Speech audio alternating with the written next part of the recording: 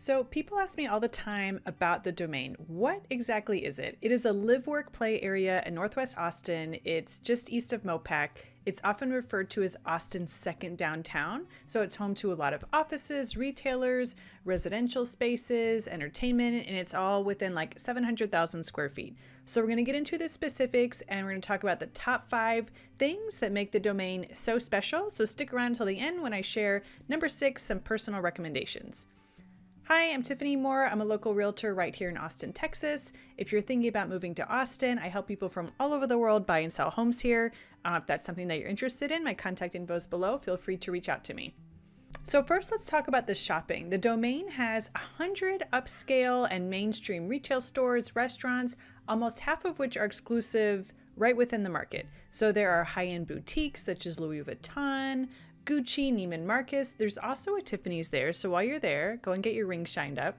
There are also a lot of more traditional retailers like H&M, American Eagle, Nike, Tommy Bahama. There's not just chains, there are a lot of local small boutique stores because the domain is trying to mimic Austin without you having to go downtown. So it's almost 18 acres of shopping and all the stores are like open air. So the experience feels very like trendy and fun. It's kind of like the newest trend that's going on for shopping. They're really not building shopping malls anymore. Honestly, I can't even tell you when the last time was that I was in a shopping mall.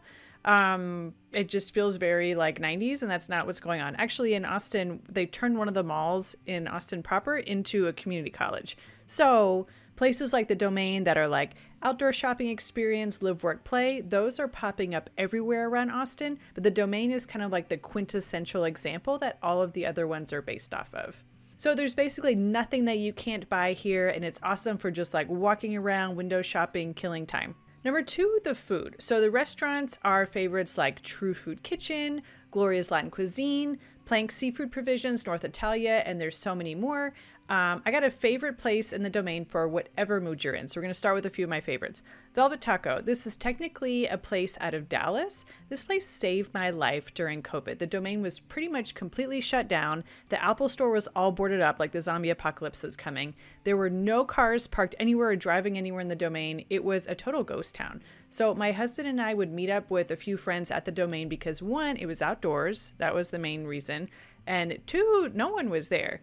And 3, the Velvet Taco was like the only place that was open and they were doing takeout. So they were doing tacos and margaritas. So this is one of the best things to come out of COVID.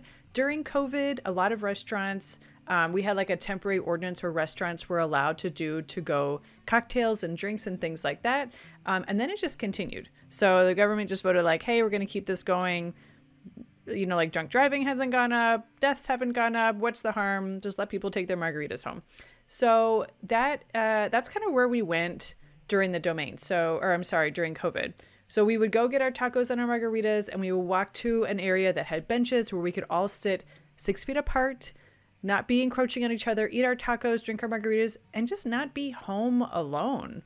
So Velvet Taco has a really special place in my heart. Another place that I like a lot is Jack and Ginger's. This is a really great Irish sports pub. They've got the traditional like Guinness, Bass, fish and chips, all the things. So we were actually at Jack and Ginger's a couple days before the domain shut down. It was right before St. Patty's Day and they were getting ready for like their big extravaganza. And like 2 days later, it was a ghost town. Another place I like is Culinary Dropouts. This is a really cool place to hang out and to bring people to. They've got good food, good cocktails. They have a really unique menu. And they have a huge covered patio that's got games like cornhole, foosball. It's a great place to bring people who are here from out of town. And my favorite dessert spot is Jenny's Ice Cream. So their signature flavor is peanut butter chocolate chip. You have to get it in a waffle cone. They pretty much pump waffle cone fragrance out into the air outside the store, so you can't walk by without being sucked in by like this beautiful, sweet, doughy aroma. I'm a sucker for it every time. All right, the third thing at the domain is there's entertainment. So there are spas, there's Viva Day spas, so you can feel pretty and pampered. They have weekly events like movies in the park and art walks, so you can kind of unleash that inner child in a vintage video game like Kung Fu, or get a little bit wild at this European style dance party that they have at the Rose Room. So if you've heard about Wonder Bar is kind of a spot where everything that you're doing there, you're doing it for the gram. So when you walk in, you can check out the unicorn carousel. multicolored disco balls hanging from the ceiling, and they have a special wheel that you can spin and win like a special prize. So I came here with Dave and a few friends for like a Sunday fun day, and it was insane. Literally the entire bar is like Insta-worthy sets. It's like a party in every corner. My Sunday fun days are usually like a low-key bar on the east side where I can have 1 or 2 cocktails, talk to Dave for a little bit, then head home and like take a little nap.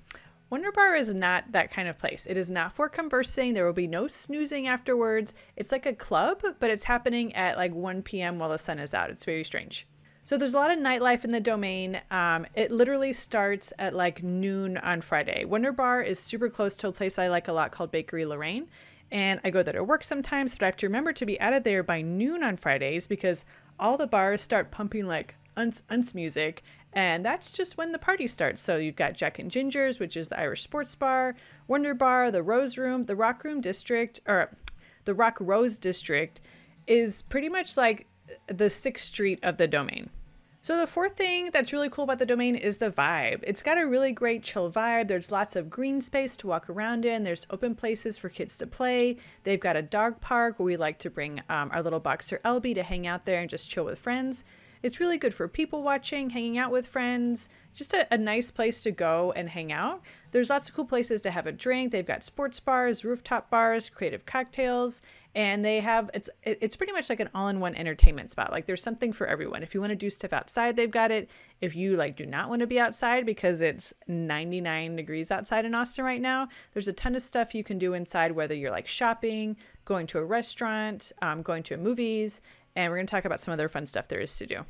So another cool thing about the Domain is it's family friendly. There are a ton of kid stores. There's also a lot of like interactive playscapes and shopping areas for kids to play. Punch Bowl Social is a really cool spot. It's a restaurant, bar, and like gaming extravaganza. You can play life-size board games. You can sing karaoke and bowl, and they even have like a mini golf course. So maybe if you're there with a bunch of different people, or you're there with kids, some people want to play games, some people want to hang out and eat, some people want to go to the movies. The food and the cocktails are always on point. So the menu is one of the more underrated things about Punch Bowl Social. It's one of the best places to go in the Domain. Dave and I go here just for food and drinks sometimes because it's kind of away from the hustle and bustle, but the food is really good and the cocktails are always on point. So like I said, there's also a movie theater there, so you can really go with like a bunch of different people and find something to do for everyone. Drop some folks off at the movies, go have, you know, a cocktail and some snacks, and let some other people go out bowling, and y'all could come back together in a couple hours and do your thing together. So number 6, here are my personal recommendations for the Domain. I didn't realize how much I went there until I started writing this video. So here are a few of my favorite spots. I've already kind of talked about a few of them. The first is Taco Flats. The tacos are great. They have to-go margs that they just can't be beat. Definitely check it out. Second, Salvation Pizza. They have humongous pizzas, cheap beer and drinks, lots of TVs. We'll go and hang out at like a pool at the Domain with some friends who live there, and then head to Salvation Pizza for dinner, or if there's a fight night on or something, we usually hang out there afterwards. And after that, I'm going to go to Jenny's for ice cream. I always get the peanut butter chocolate chip, which is like their signature, and you have to put it in a waffle cone. For a girls' night, I really like Second Bar and Grill. This is an outpost from the same restaurant downtown. They have high-end cocktails and a delicious food menu. It's in a quiet setting. It's kind of away from the bar scene at the Domain, so it's a nice spot to just kind of like get away and get out of the hustle and bustle, be a little bit chill and quiet, but also have a really good time. If you are looking for healthy food, Flower Child is like one of my go-tos. They've got grain bowls, salads, sandwiches. Everything there I've had is always awesome, and you always leave feeling like really good. Cava is like a Mediterranean Chipotle. I always get the spicy lamb meatballs. They're amazing. And probably my favorite place to go for food in the Domain is Bakery Lorraine. This is one of the places that's not a chain. So a lot of the other ones that I've mentioned are chains like Velvet Taco, Culinary Dropout, Cava. Like some of these are local chains, some are just to Texas.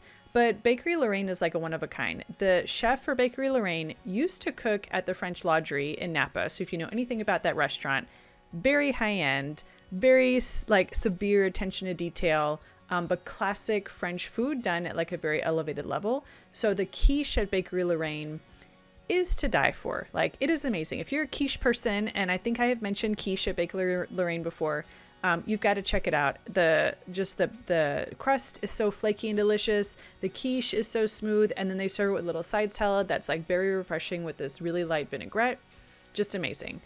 They have so many pastries. The pastries and the macarons are amazing. So everything I've ever had there is on point. Plus they have a really nice natural wine selection, which is super cool. But here's the thing, like Bakery Lorraine closes at like 3 p.m. every day. I don't really understand why. Because I'm not drinking wine there like 11 a.m. I could, I guess. I mean, I am the boss, so I guess I could do that, but I typically don't. So if you are going to go, best to go on vacation or to go for like early morning brunch, whatever, around like 11 or 12. Have some wine with your quiche or with your sandwich, whatever you end up getting. So that's a basic description of the domain. A lot of people ask me about it. If you're exploring the area, check out this other video that I've got about the pros and cons of living in Round Rock.